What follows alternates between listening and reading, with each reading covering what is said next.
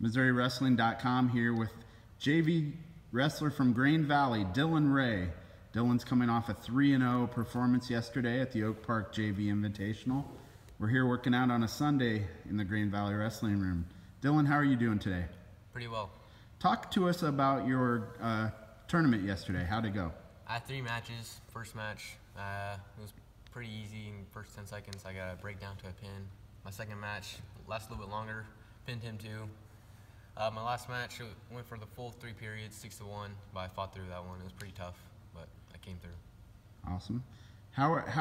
Talk to us about what you did during the preseason to get better. My preseason, I did Mo West. We just worked on a lot of technique just to get prepared and in shape for the current season. Awesome. Do you feel that helped you a lot to get ready for the season? Yeah. I felt the effect of my tournament today, or yesterday. Great. Talk to us about why you're here in the wrestling room on a Sunday. Just to get better than everybody else, really. Okay. Always striving to get better? Yep. Who are you here with today?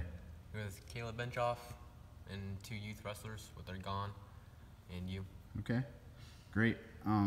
What's your favorite food to eat during the wrestling season? Probably have to be Subway. Subway? Eat fresh. Eat fresh. All right. Great. Dylan, you want to say anything else to anyone else out there? No, I think that's it. How about your family? You want to say hello? What's up? All right. MissouriWrestling.com, live from Grain Valley on a Sunday. We're out.